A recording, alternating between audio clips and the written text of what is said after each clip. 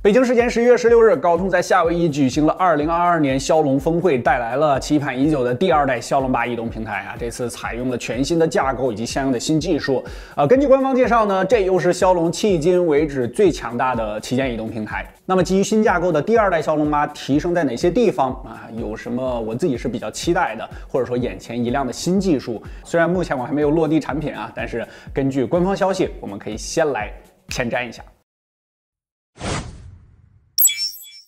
首先，最大的改变就是架构啊。第二代骁龙8 CPU 由原来的1+3+4变为了1+2+2+3的全新架构啊，分别是一颗3.2 吉赫兹的 Cortex X3 超级大核，还有2颗 Cortex A715，还有2个 A710性能内核，都是2.8 吉赫兹。2.0 吉赫兹的最新 Cortex A510的效率内核，让安卓阵营迈向64增程的同时，依旧还支持传统的32位应用。第二代骁龙8采用了台积电4纳米工艺制程，官方表示，相比于上一代这个2代骁龙8超大核核心性能提升了35%，这个功耗降低了40%，是不是可以理解为相同性能下功耗降低40%，或者说相同功耗下性能提升35%，并且呢还特别强调了持续性能释放这个能力啊，这个是我比较在意的啊。这次应该不会只体现在峰值上面，到时候有落地机型了，我们肯定会第一时间进行实测，大家都关注我们的小白测评数据库 3.0 即可。在外围配置上，自然也支持了 UFS 4.0 和 LPDDR5X 8400兆 bps， 这套估计就是明年大旗舰的标配了。更多详细配置我们列了一个表格啊，你可以暂停查看。发布会上也表示，第二代骁龙8的全新 Adreno GPU 相比于上一代性能又提升了25%。GPU 方面一直是骁龙的强项啊，这次呢能效呢也提升了45%，也支持 Vulkan 1.3 以及 OpenGL ES 3.2啊，并且也支持全新的 Snapdragon Elite Gaming 特性在去年的基础之上继续升级，支持基于移动端优化的虚幻引擎5啊 Meet Human 架构啊，支持硬件级的光线追踪，并且联合了网易旗下逆水寒手游啊，展示了基于硬件加速的移动端实时光追特性，演示的游戏画面看起来还是挺震撼的，以及更多的游戏细节。手机光追到底需不需要啊？要进一步的考量啊，主要还得看游戏厂商这边愿不愿意跟进啊。不过手机厂商这边 OPPO 和 iQOO 已经率先开始布局了啊。不仅如此，官方也表示 Adreno 显示子系统是首个也是唯一一个支持 HDR 格式的平台，这其中就包括了 HDR-VV 的 HDR10、HDR10+和杜比世界。除此之外啊，高通也表示，本次打造第二代骁龙8的一大关键技术啊是 AI 啊，也就是人工智能了。首先，高通的推理引擎 Hexagon 处理器啊升级到了全新架构啊，包括微切片推理和尺寸翻倍的张量加速器啊等众多新技术加持啊，让这代 AI 引擎成为了高通目前处理速度最快、最为先进的 AI 引擎了。第二代骁龙8还是首个支持 Int4 AI 精度格式的骁龙移动平台啊，自然语言处理能力提升超过了4倍，还有60%的能效提升啊，能效提升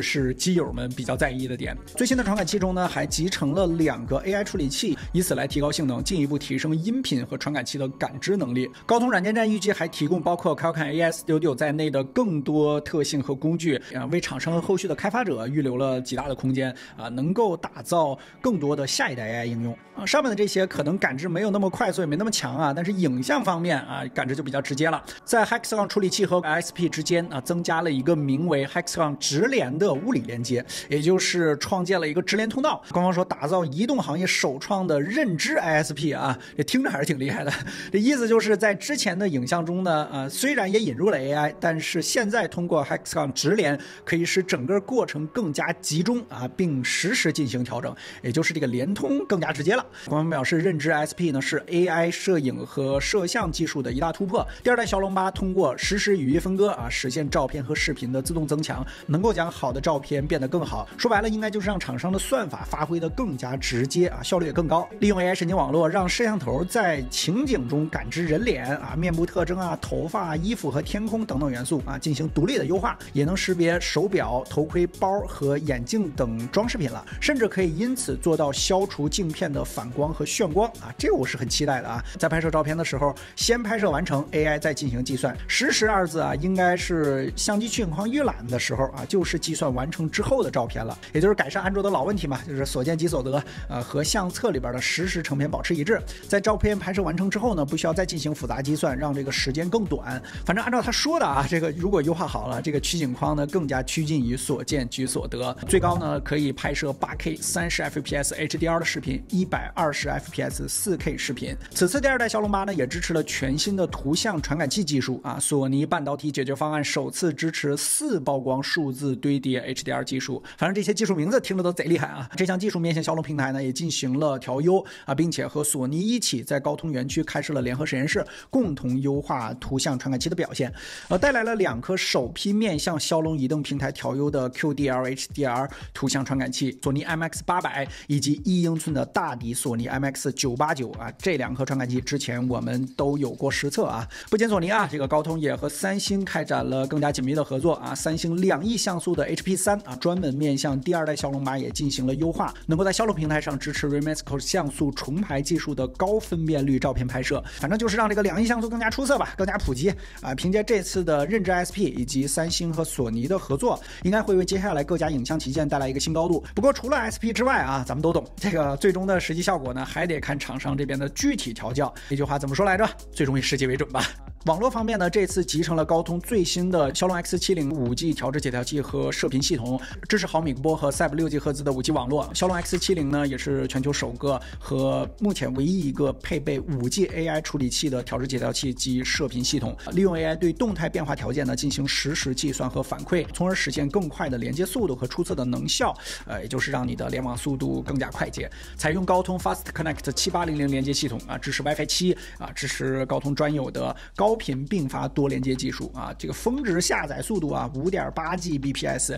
并且带来了近乎2毫秒的超低时延，支持蓝牙 5.3 和双蓝牙连接技术，并且相比之前呢有更快的蓝牙连接速度以及更广的连接范围。最直接的就是咱们明年看一下 TWS 蓝牙耳机的表现就行了。音频方面 Snapdragon Sound 骁龙畅听技术自然不会缺席啊，并且也进行了全新升级，通过动态头部追踪支持空间音频，能够有更好的环绕声沉浸感啊。之前我们在视频里边聊过，支持 48K 赫兹无损音乐串流，让声音更加精准。同时呢，还有48毫秒的超低时延，一系列的技术加持下呢，能够带来更好、更出色的音频体验。数据安全一直都是重中之重啊，这2年厂商们也非常重视。Snapdragon Secure 为第二代骁龙8啊提供最新的隔离、加密、密钥管理和认证等功能，可以有效的保护用户的数据和隐私，降低了搭载第二代骁龙8移动平台设备上数据泄露和恶意使用的风险。从技术发布上来讲啊，第二代骁龙8确实有不少升级。如果你仔细看了发布会，应该也能注意到啊，这个本次呢主要是围绕 AI 进行了多层面的设计